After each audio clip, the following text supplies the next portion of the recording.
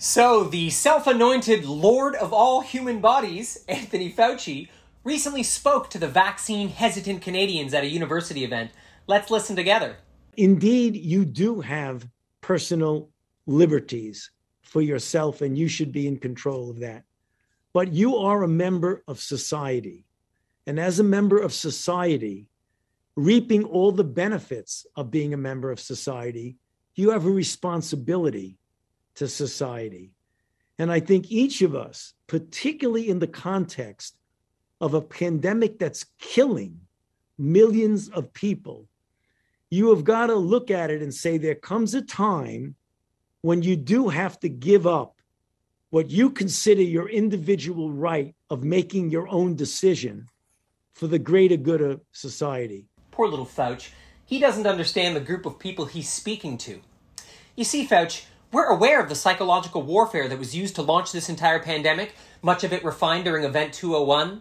We remember the fake videos out of China with the massive trucks spraying entire neighborhoods, people in hazmat suits, bodies in the streets. Haven't seen that yet. We remember the news suddenly switching from reporting deaths to obsessing over cases because the death rate had become so low it was no longer a viable form of manipulation. And what's more, we know that the news on TV every night is primarily funded by the pharmaceutical industry that you're demanding we give up our personal choice to. We know those same pharmaceutical industries have billions of dollars in payouts from lawsuits for literally destroying human lives.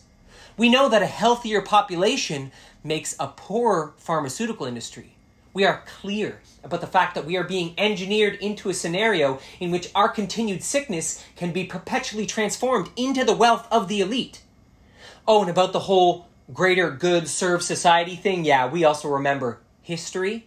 You see, there was a leader of this thing called the National Socialist Program in Germany. His name was Adolf. And many of us remember one of the primary slogans used in their propaganda. Forgive my German, but it went something like, Gemeinnütz geht vor Eigennutz. It translates into the common good before the individual good. So we hear you loud and clear on that one, Fauci. But most importantly, little Fauci, we know how to use your tyranny as the birth pangs for a freedom movement that is going to transform human wellness beyond recognition. You see, millions of us, long before COVID, woke up to the harms of using government, media, and big pharma as guides on how to live, what to eat, and what medical interventions we need. And now we're being joined by thousands and thousands of doctors and nurses who stand with us and see the very medical corruption that millions of us identified years ago. So I'm here to tell you that it was too late before you started this whole charade. Because those of us that are holding the line and standing for medical freedom, many of us are standing in the firm, undeniable, empirical evidence given to us by our own bodies. Because do you know what happened when we stopped depending on the corrupt government, media, and pharmaceutical influences you're using to usher us into your great reset? We got healthier, stronger, clearer, and more free.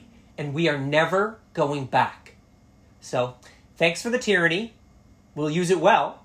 And the more you push and push, the more we'll transform it into the birth of an awakening that cannot be stopped.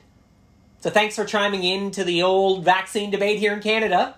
Okay? But no thanks, Fauci. Bye!